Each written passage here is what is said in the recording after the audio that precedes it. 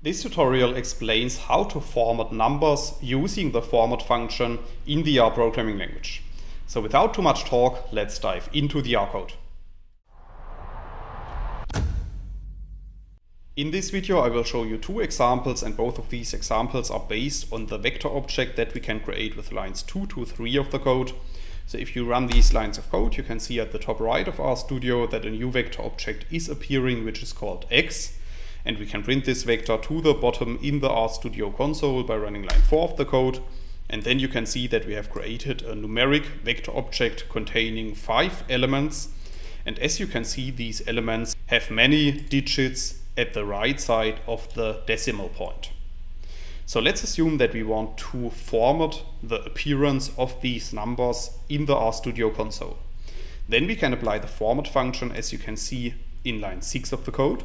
So within the format function, we need to specify the name of our vector object. So in this case, our vector object is called x.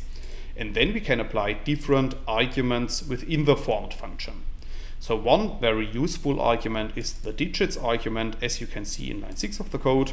And in this case, I'm specifying that I want to show only 3 digits on the right side of the decimal point. So if you run line 6 of the code, you can see at the bottom that another output has been created. And as you can see, this time our numbers are shown with only 3 digits.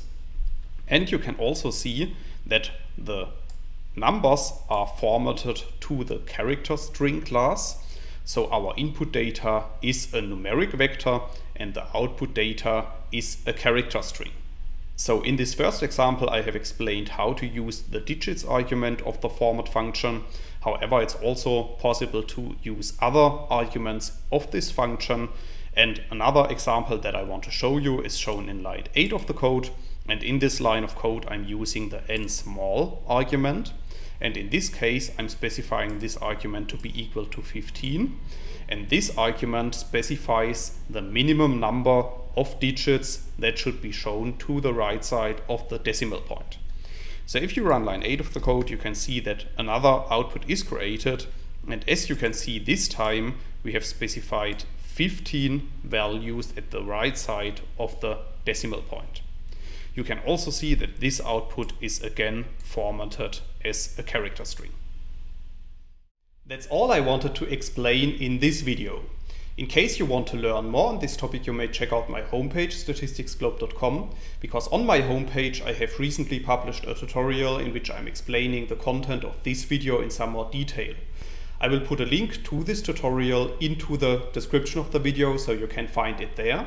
If you have liked this video or if you have any questions, let me know in the comments section below. I'll try to respond to all comments as soon as I can.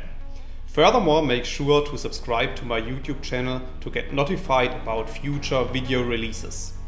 I have already published about 500 videos on this channel and I'm releasing new videos on a daily basis.